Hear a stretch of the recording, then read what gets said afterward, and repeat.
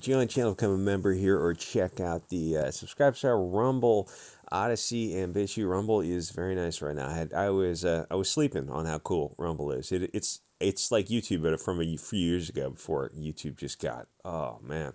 If you're only on YouTube, you're not on Rumble, Odyssey, and Bit Chute, and those kind of channels, you think YouTube is normal. And you get on those other channels like, whoa, I didn't know people could speak like this. Whoa, free thinkers, this is wild. And free speech. It's weird to have a comment section where words are not filtered. You can type anything you want in those comment sections. It's kind of fun. So Funko dolls. So what happened was a plastic toy came out of the mold with the wrong pigmentation. It's not used in the thumbnail. It's not a big deal. At least it shouldn't be a big deal. The issue is that a bunch of cat ladies and soy boys are pseudo outraged over nothing. It was just a product manufacturing glitch where they were probably supposed to color match the characters and have them look like, the cartoon, the animation characters as they were represented, but they're probably molded at different times and the pigments varied in the plastic. I don't know how, or they spray it on later. Who knows? It's not an issue. It shouldn't be an issue. But the left-wing Twitter kids lost their minds, or at least pretended to lose their minds, the virtue signal on Twitter and get some of that. For them, they make some kind of outraged TikTok and they put it on Twitter and it gets 30,000 likes. It's just a high. I mean, it's like on YouTube. If you have a day where you get like a bunch of subs or something, there is a little dopamine that comes along with every sub. It's like to ignore that is to be dishonest. It is a little bit of a, like, that's the smoker's buzz. But for them to get to do a TikTok that gets 30,000 likes is, it's got to be that's why they do it. That's why they virtue signal, is because they're really into that kind of social affirmation. But so they're outraged over this pigmentation mistake and or pretend to be, and they make sure to let you know how much they hate any characters that are too fair, i.e. that don't have enough pigmentation in this cheap plastic Chinese piece of garbage, because they hate you. Or it's like a cheap Chinese plastic piece of garbage made after some Disney propaganda. It's a commercial for merchandising, right? I mean, that's like, oh, Baby Yoda is so cute, and then you stop yourself and you look at it, you're like, holy shit, I fell for the propaganda. it's Disney Star Wars, and they're selling some made in China piece of garbage, and you think, oh, it's so cute, and then you just want to slap yourself because it's so disgusting to have to fall for that kind of stuff. Really, these people are endlessly upset over just the stupidest stuff. Now that I pay attention to some of the points of this article about different things at Disney, I look at all this and I go, oh, Disney, yeah, Disney, some company in Florida, California, they're doing some kind of stuff, they're doing things. Why would you go to Disney? Why would you care about Disney in any way, shape, or form? It just kind of, you step back and you look at it and you go, oh, it's all crap. And every once in a while, even people on the right will kind of fall for that. I will say that people on the right have fallen out of love. They're rapidly falling out of love with Hollywood and with Disney in specific. And then the thing is, you look at all of it and you step back and you look at all of Hollywood, like all these different Warner Brothers, Amazon, Netflix, Cartoon Network, stuff that you and your kids are into, and you realize, oh, it's all, like, this is the future of all of it. It's all going to be, roughly you can call it woke. But my point of this otherwise pointless video is that the left makes themselves heard. They are way more active than the right wing, even if it's mostly slacktivism on social media.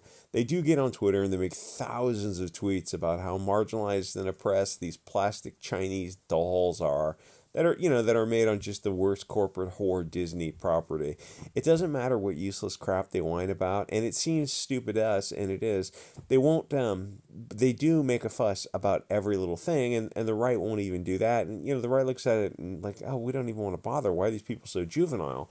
Well, because the squeaky wheel gets the grease, and activists understand that, which is why activism on the left is 10,000 times more powerful than activism on the right.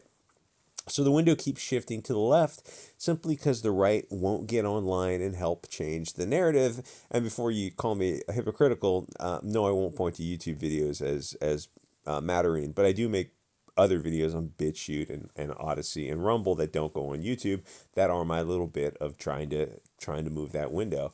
You ever notice how they have normalized something like referring to America as our democracy? Politicians and the globalist media use that word, and there's been no pushback over that.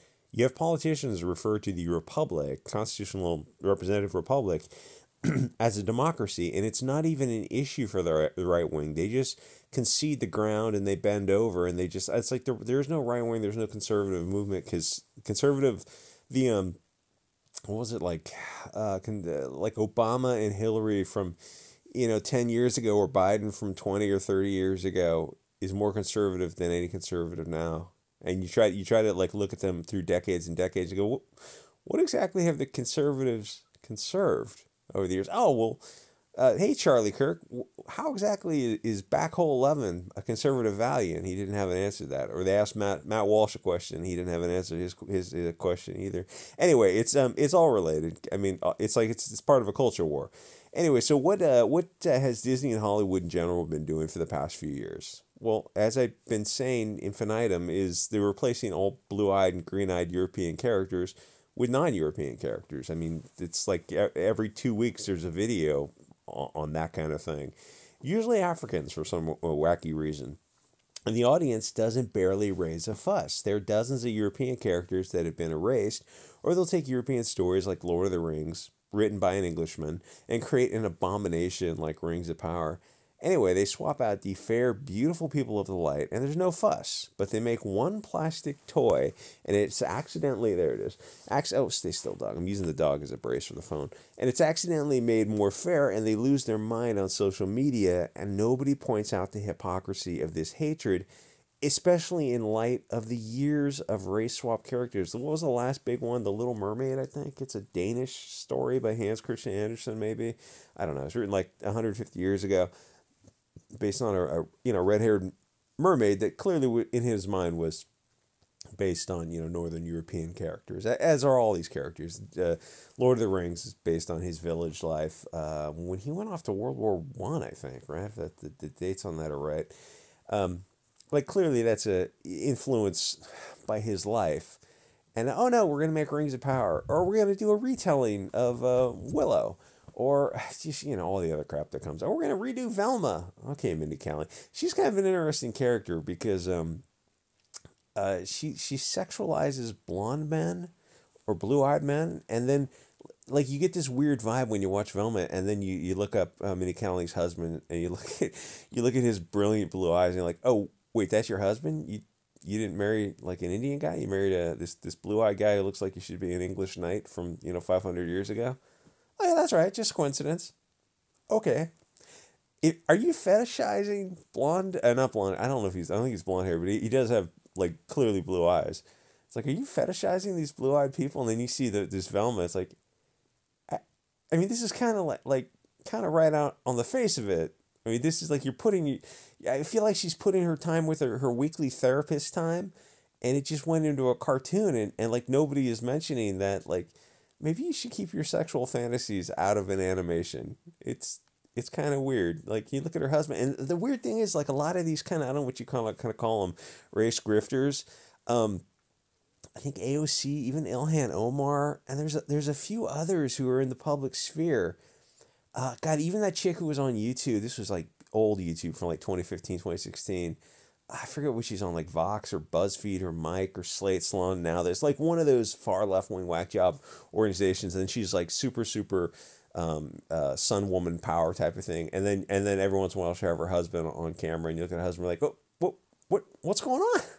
What's going on here? Your husband? I can't help but notice. Your husband's an Englishman.